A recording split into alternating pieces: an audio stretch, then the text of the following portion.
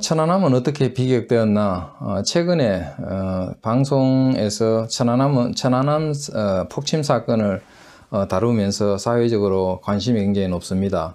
천안함 어떻게 피격됐는지 경위나 결과 이런 것들을 한번 살펴보겠습니다.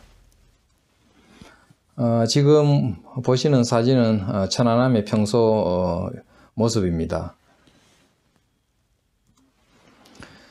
사건 개요를 보면은 2010년 3월 26일 백령도 서남쪽 2.5km 해상에 있던 우리 해군 초계함 1500톤급 천안함이 북한 초소형 잠수정에서 쏜 어뢰에 맞아서 침몰했다. 이것이 사건 개요입니다. 이 공격으로 인해서 함정이 두 동강 나고 우리 성조원 104명 중에서 이원사 이하 46명이 희생됐습니다. 배바닥에서 폭음이 들리고 침수가 시작됐다. 이런 어떤 함장의 정언을 바탕으로 해서 북한 잠수정에 의한 어뢰 공격으로 판단을 했습니다. 그렇지만은 의혹이 없게 조사를 국제 전문가 팀에게 맡겼습니다. 2010년 5월 20일 날 조사 결과가 나왔습니다. 한국, 미국, 영국, 호주, 스웨덴 전문가 24명이 조사한 결과 천안함은 북한제 어뢰에 의한 외부 수중 폭발의 결과로 침몰했다. 이렇게 나왔습니다. 그 조사 결과를 뒷받침하는 그런 증거 자료들이 많이 나왔습니다. 두 동강이 났던 배를 건져 올렸습니다. 그래서 그것을 다 확인을 했고 또 어뢰의 잔해를 찾아냈습니다.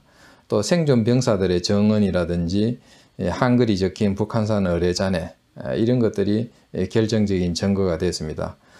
5월 24일 북한의 범죄 행위에 대해서 남북 교류 협력을 전면 동결했습니다. 오이사 조치입니다. 다만 군사적 보복은 하지 않았습니다. 북한은 천안함 폭침을 하기 전에 도발을 예고했습니다. 이것이 사실은 북한의 범죄 행위, 천안함 폭침의 결정적인 증거입니다. 북한은 천안함 폭침 약 10개월 전에 2009년 1월 17일 북한군 총참모부 대변인을 통해서 우리 측의 정상적인 북방 한계선 수호 활동을 영해 침범이다 이렇게 주장하면서 전면 대결 상태다, 선제 타격을 하겠다, 강력한 군사적 대응 조치를 운운하는 어떤 그런 우리한테 경고를 했습니다. 2009년 2월 19일 날 다시 상기시킨다면서 같은 경고를 또 반복했습니다. 그리고 천안함 폭침이 일어나기 4개월 전인 2009년 11월 10일 서해 대청도 부근에서 우리 고속정이 북방 한계선을 침범한 북한군 경비정에 경고 사격을 했습니다.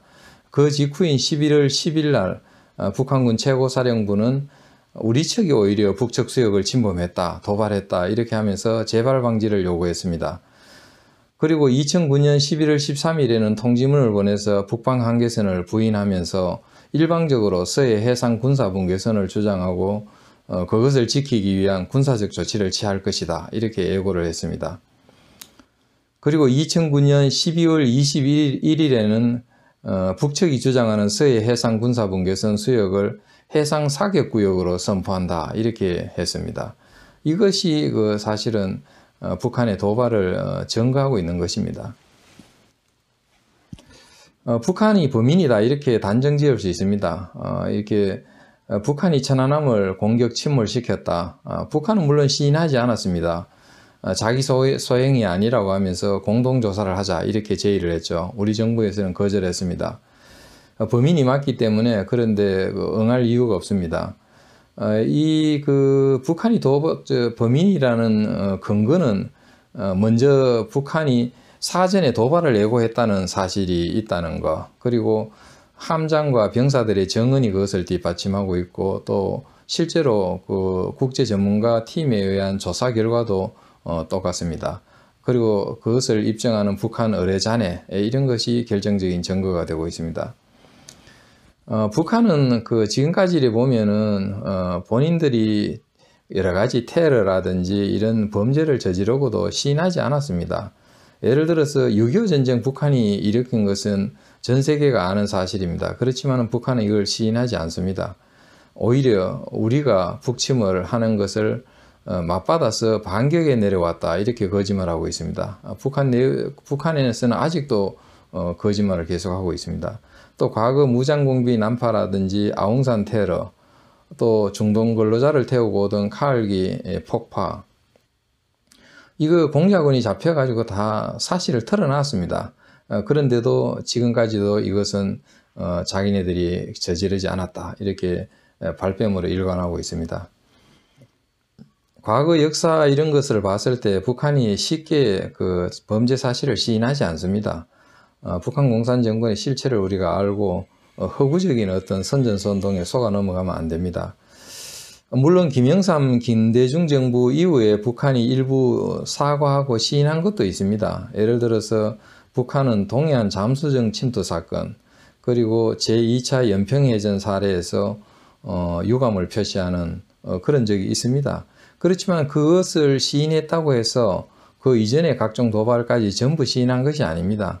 그 이전의 것은 여전하게 자기네들은 저지르지 않았다, 책임이 없다, 이렇게 발뺌하고 있습니다. 우리 군은 북한군 도발에 좀 더 준비를 잘했어야 되는 거 아닌가, 이런 의견입니다. 천안함 폭침 당시에 우리 준비 태세를 보면은 북한 측이 의뢰를 쏠 때까지 전혀 몰랐습니다. 일방적으로 당했습니다. 이것을 충분한 대비를 하고 또 여러 척의 함정으로 서로 이렇게 지원을 하는 어떤 그런 시스템 속에 있었다면 감히 도발을 못합니다. 왜냐하면 도발하고 바로 반격을 당하게 되면은 그런 것을 두려워하기 때문에 사실은 도발을 못합니다. 그렇지만 배가 한 척 홀로, 천안함 홀로 있었기 때문에 도발을 하고 도망칠 수 있었던 거죠. 오도 수역이라는 것은 사실 굉장히 북쪽으로 치우쳐 있습니다. 거기는 우리 영해라고 하더라도 북한에 언제든지 북한이 도발할 수 있고, 도발한 뒤에는 즉시 북한 수역으로 도망칠 수 있기 때문에 우리가 좀 더 대비를 잘했어야 되는 거 아니냐, 이런 생각이 듭니다. 우리가 방심을 하게 될 경우에는 제2차 연평해전처럼 일방적으로 당할 수 있습니다. 아무리 무기가 좋더라도 기습당하면은 당하게 돼 있습니다.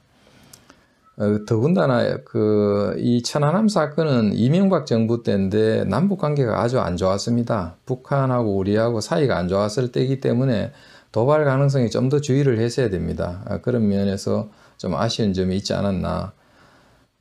좀 더 경계를 강화하고 또 북한에 대한 주적 교육을 좀 더 했어야 되고, 아군 함정 간의 협력 수비 이런 것도 해야 되고, 위험 수역에서의 대응 지침이라든지 이런 걸 좀 더 정비하고 좀 더 철저히 했어야 되는 거 아니냐, 이런 생각이 듭니다. 제2차 연평해전, 이거 이제 김대중 정부 때 일어났습니다만은 그 참수리호가 사실 일방적으로 무참하게 포격당해서 격침당하죠. 이때도 우리가 강경하게 대응하지 않았습니다. 그래서 이런 것들이 결국은 제2, 제3의 도발을 부추길 수 있다, 이런 걸 우리가 생각해야 됩니다. 2002년 한일 월드컵 개막식을 하루 앞둔 6월 29일, 그러니까 월드컵 개막식 하루 전날 북한이 도발했습니다. 왜 그날 했을까요? 그건 당연하게 우리가 세게 나오지 못할 거라고 짐작하는 것이죠. 북한이 꾀를 낸 것입니다. 날짜를 그때 잡은 것은 우리가 충분히 예상할 수 있죠. 이때 북한 해군 경비정 2척이 서해 북방 한계선을 넘어서 쭉 내려왔습니다. 그러니까 당연히 우리 해군 고속정이 가서 대응을 해야 되겠죠. 그런데 북한에는 2척의 함정이 내려오는데 우리는 참수리호 한 척이 올라갔습니다. 그것도 밀어내기 지침에 의해 가지고 무기라든지 이런 것을 바로 스탠바이 되어 있지 않았습니다. 그러니까 밀어내기 한다고 올라가다가 북한군의 기습적인 포격을 맞아 가지고 우리가 응전했지만은 해군 장병 6명이 전사하고 18명이 부상당했습니다. 그리고 함정은 침몰했습니다. 일방적으로 이건 당했다고 볼 수밖에 없습니다. 그 북한이 왜 이게 우발적으로 일어난 것인가, 이거에 대해서 전문가들은 이구동성으로 제1차 연평해전에서 북한이 사실 그 일방적으로 패배했죠. 그 복수를 위해서 기회를 엿보다가 계획적으로 도발했다, 이렇게 보고 있습니다. 그 당시 정부는 그 월드컵이라는 행사를 앞두고 있어가지고 확전을 피하면서 비난声明을 발표하고 북한의 사과와 재발 방지, 책임자 처벌 이런 걸 요구했습니다. 그때 그 월드컵을 개최하는 입장에서는 어쩔 수 없었을 겁니다. 북한은 통지문을 보내서 이제 유감스럽다, 이런 사고가 재발되지 않도록 노력하자. 그러니까 재발되지 않도록 노력하겠다가 아니라 노력하자라고 했습니다. 결국은 우리도 책임이 있지만 너희도 책임이 있다는 거죠. 이렇게 얼버무렸습니다. 그래도 뭐 그 당시에 월드컵 때문에 김대중 정부는 이것에 대해서 그냥 군사적인 대응 조치를 배제하고 그냥 온건하게 그 북한의 유감 표시를 수용하는 거로 그렇게 마무리를 했습니다. 이렇게 일단 북한의 그 도발, 범죄 행위에 대해서 우리가 응징을 안 했다는 거 우리가 한번 생각해야 됩니다. 여기에 비해서 미국을 한번 볼 필요가 있습니다. 미국은 1969년 4월 15일 날 일본에서 출발한 미 공군 EC-121 정찰기, 이게 동해 쪽으로 그 북한 수에 가까운 동해 공해상으로 이렇게 정찰을 했습니다. 정기적으로 정찰을 했는데 북한 미거기가 날아와 가지고 이 정찰기를 격추했습니다. 그래서 승무원 31명이 사망했습니다. 미국은 적극적으로 동해에 그 여러 항모를 비롯해서 여러 척의 배를 전함들을 투입해 가지고 무력 시위를 하고 그리고 또 북한이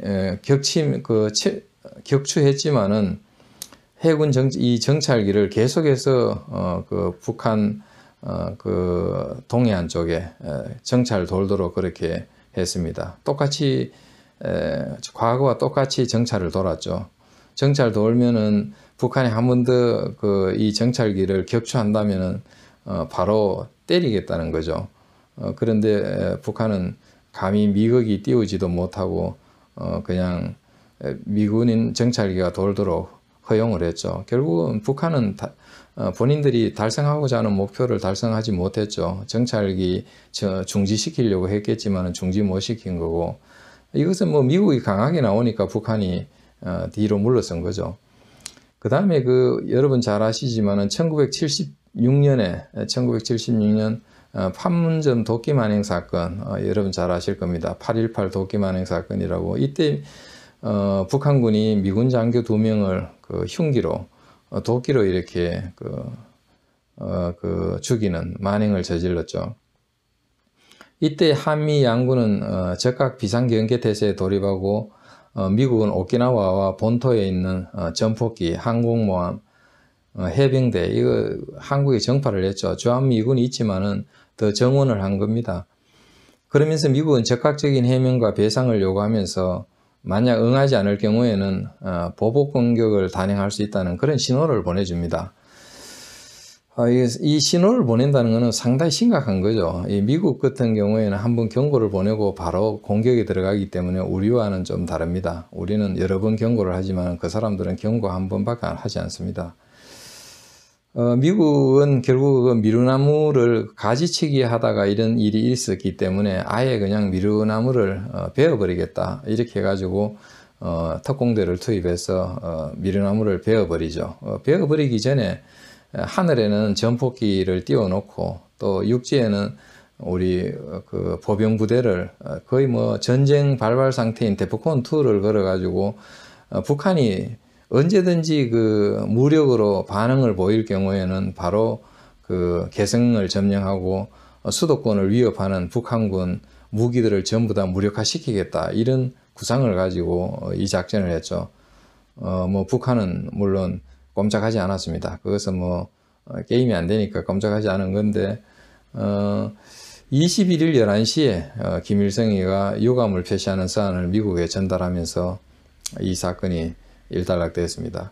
미국의 이런 어떤 무력 시위와 그런 어떤 한번 당한 것에 대해서 좌시하지 않는 이런 자세가 북한의 도발을 멈추게 한 것이죠. 그런 것이 우리가 참고를 해볼 필요가 있습니다. 이때 이시 121기가 격추됐을 때 동해에 왔던 미군 선단입니다. 여기 보면은 태스크포스 71이라고 하는데 여기에는 항모만 하더라도 4척이 포함되어 있습니다. 엔터프라이즈, 레인저, 타이콘데로가, 호넷 이런 항모 4척에다가 전함, 뉴저지, 중순양함, 시카고를 포함하는 엄청난 규모의 전투 선단입니다.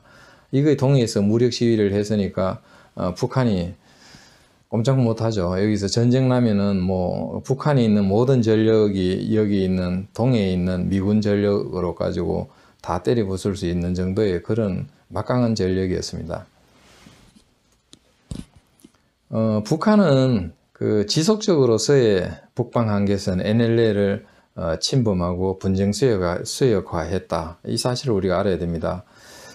1992년에 남북 기본합의서를 체결했습니다. 이때 서해 북방 한계선이 명확한데 서해 북방 한계선 이남은 전부 다 우리 영해다. 이런 관념을 가져야 되는데 그때 이 NLL을 조금 조정할 수 있는 듯하게 이렇게 합의한 부분이 있습니다. 그것이 결국은 분쟁 수역화가 된 빌미가 됐습니다. 그 기본합의서에는 남과 북의 불가침 경계선과 구역은 군사 분계선과 지금까지 쌍방이 관할해온 구역으로 한다. 여기에서는 별 문제가 없습니다. 서해 북방 한계선을 우리나라도 지켜왔고 북한도 존중하고 인정해왔다. 이걸 그대로 확인한 것이기 때문에 문제가 없습니다. 그런데 기본합의서 불가침 부속합의서를 보면은 남북의 해상 불가침 경계선은 앞으로 계속 협의한다. 지금 해상 불가침 경계선이라는 말이 새로 나왔습니다. 이것을 계속 협의한다는 거죠. 해상 불가침 구역은 해상 불가침 경계선이 확정될 때까지 쌍방이 지금까지 관할해온 구역으로 한다. 이렇게 해가지고 일단은 그 현상을 유지하는 것처럼 보입니다만은 어쨌든 여기에서 해상 불가침 경계선이라는 그런 신용어를 여기에 도입한 것입니다. 이것은 북한이 서해 NLL, 서해 북방 한계선을 부인하고 무시를 할 수 있는 빌미를 제공한 거죠. 이후로 북한은 계속해서 서해 북방 한계선을 인정한 적이 없다. 이렇게 주장했습니다. 거짓말이죠. 이것은 북한이 준수해 왔죠. 준수해 안 해왔다면은 서해 NLL에서 계속해서 전투가 벌어졌겠죠. 그리고 북한은 또 서해 해상에 남북 간에 합의된 경계선이 없기 때문에 군사적 충돌이 일어난다. 이것은 사실 선우를 바꾼 아주 우리가 어떻게 보면은 인과관계나 이런 것을 뒤바꿔 가지고 하는 이야기들이 있습니다. 그거와 마찬가지입니다. 이건 사실이 아닙니다. 그런 어떤 경계선이 없어서가 아니죠. 서해에는 분명하게 북방 한계선 NLL이 있습니다. 그런데 이걸 안 지키고 도발하니까 여기 충돌이 일어나는 거지 무슨 남북 간에 그게 없는 것이 아닙니다. 이거 존재하는 것이죠. 이것은 사실상 인정하던 뭐 합의를 해서 합의나 협정을 맺든 똑같습니다. 결과적으로는 우리가 법률상으로 봤을 때는 사실상 인정하면 거의 국제 관례가 되고 또 우리 관습법이 되는 거 아닙니까? 결국은 법률과 같은 효력을 가지는 것입니다. 여기 지도를 한번 보시기 바랍니다. 여기 지도를 보면은 이 파란 선, 이거는 북방 한계선 현존 그대로입니다. 우리가 지금 볼 때 휴전선은 육지에 꺼져 있고 그 육지에 꺼진 휴전선의 연장, 그 파란 선이 북방 한계선입니다. 이것은 우리가 고수해야 되고 북방 한계선 밑으로가 우리 영해입니다. 지켜야 되는 거죠. 우리 영토니까. 그런데 이제 여기 보면 빨간 선이 있습니다. 빨간 선은 이제 북한이 서해 바다를 반으로 잘라 가지고 위쪽을 자기네들이 관할하겠다. 그러니까 우리는 서해 5도, 뭐 백령도, 뭐 대청도, 소청도, 연평도 이런 것은 이렇게 굴처럼 통로를 열어줄 테니까 이쪽으로 다녀라. 그 외에 빨간 선 위로는 전부 다 북측 수역이다, 북측 영해다 이렇게 주장하는 것이죠. 우리가 이거 받을 수 있겠습니까? 받을 수 없죠. 원래 우리 것을 이렇게 아무런 대가 없이 줄 이유가 없습니다.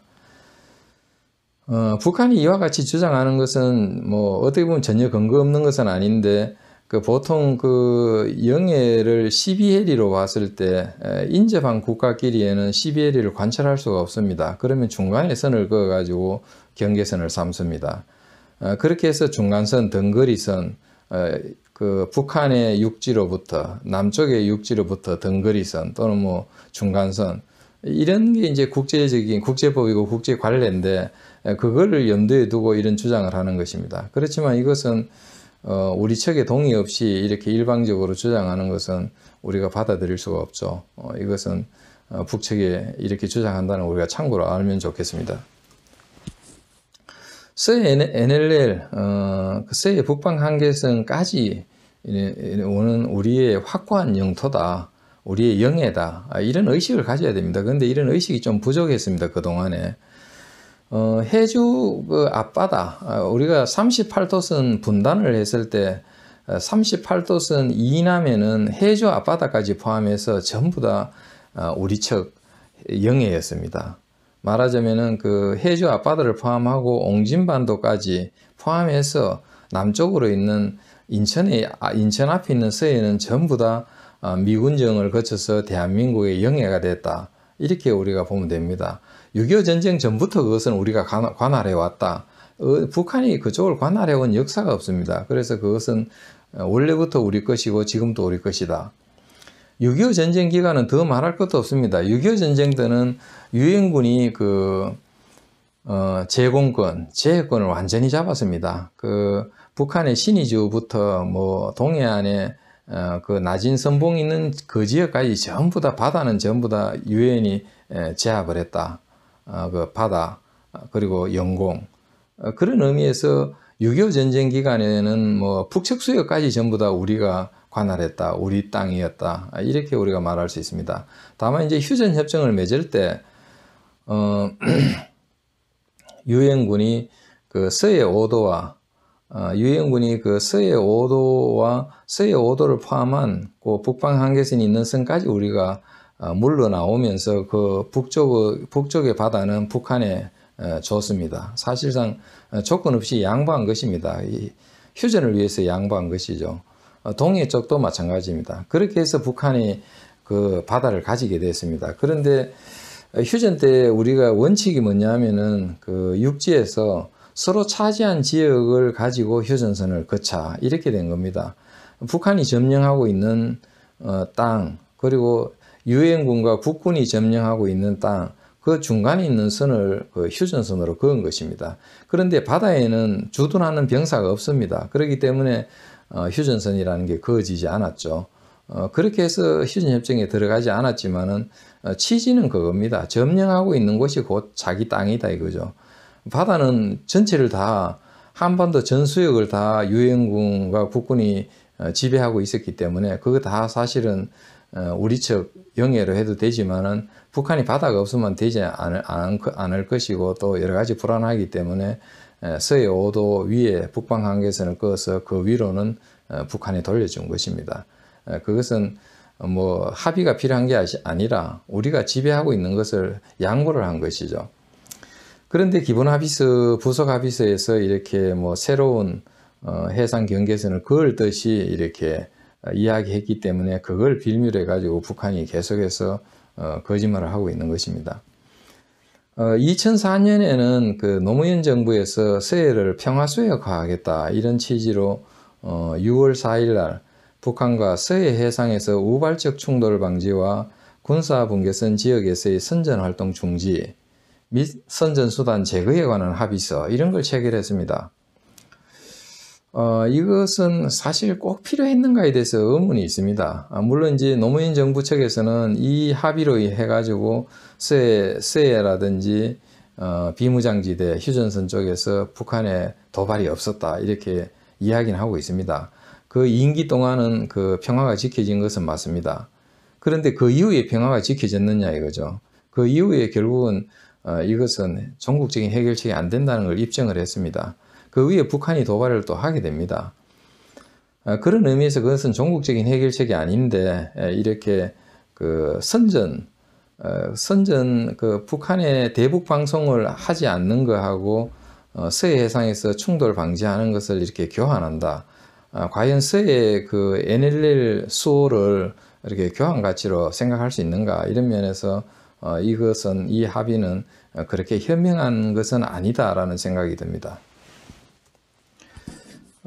여기 그 38도선을 한번 잘 보시기 바랍니다. 여기서 보면은 지금 38도선 밑으로 옹진반도가 포함되어 있고 서해 바다는 전부 다 우리 대한민국 영역입니다. 영해입니다.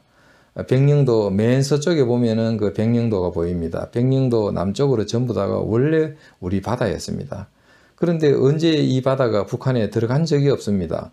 예를 들어서 그 6.25 전쟁 기간에는 아예 그 38도선 이북 바다까지도 다 우리가 지배를 했습니다. 그러나 휴전 협정을 맺기 위해서 양보를 해가지고 그 서해 백령도 위쪽에 그 북방 한계선을 끊고 그 위로는 북한에게 양보를 한 것입니다.